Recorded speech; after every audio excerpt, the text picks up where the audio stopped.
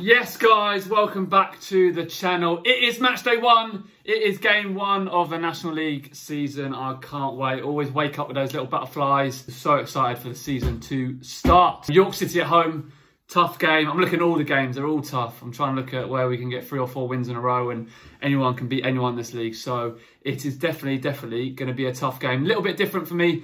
Normally used to starting in the first game of the season. I will be on the bench today, so listen, I've got to try and treat it as coming on and making an impact. Be around the dressing room, get all the boys up for it, but obviously won't be starting the game, and then hopefully get my chance and do a good job when I come on. So come along with me and let's see how it goes.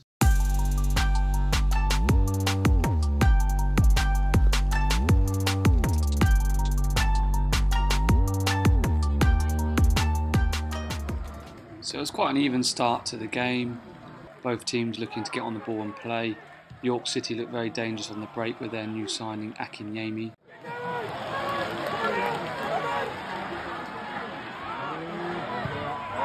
And Akinyemi eventually got his debut goal. York, in fairness, to deserve this. They were piling on in the first half. A bit fortuitous how they got it, but in the end, they deserved lead.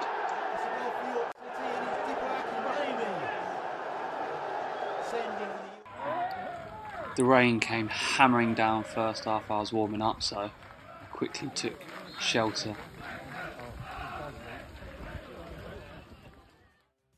York came flying out the trap second half when I come on, so we just had to ride the storm a bit, but Munn does brilliantly here to get to the byline and just stand it up.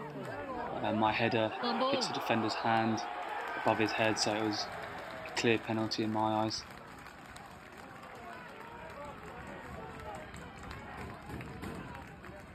So all set-piece takers are decided before the match. Tav was on penalties, but obviously I wasn't starting, so I'm normally on pens, so I took the ball, so thanks Tav for letting me do that. An imperious penalty. On this. Save relegation.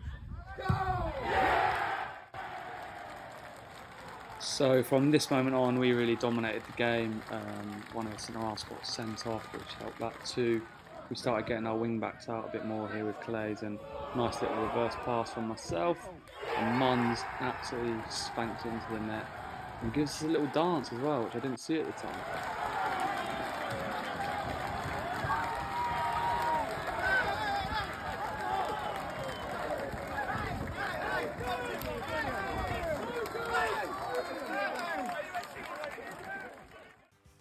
So from this point onwards, we saw the game out with relative ease.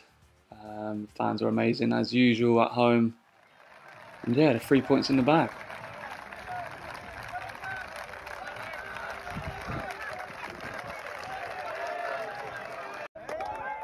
And of course, it's not a Wealdstone win without the kit man getting absolutely soaked. Well done, Brett. Something I am trying to do this season is to be on the pitch more and therefore not get any injuries. So recovery is becoming way more important. A little protein shake and a 6-minute ice bath after the game with some post-match tunes. So there we go, guys, a win on game week 1, a goal and assist, so very happy with that. Yeah, on to Eastleigh next week. Like, comment and subscribe, please, even if you're a Wealdstone fan, a National League fan or just a football fan. I'm hoping to get some more behind-the-scenes stuff, as I said. And yeah, I think it'll be good content for all football fans out there. See you on the next one.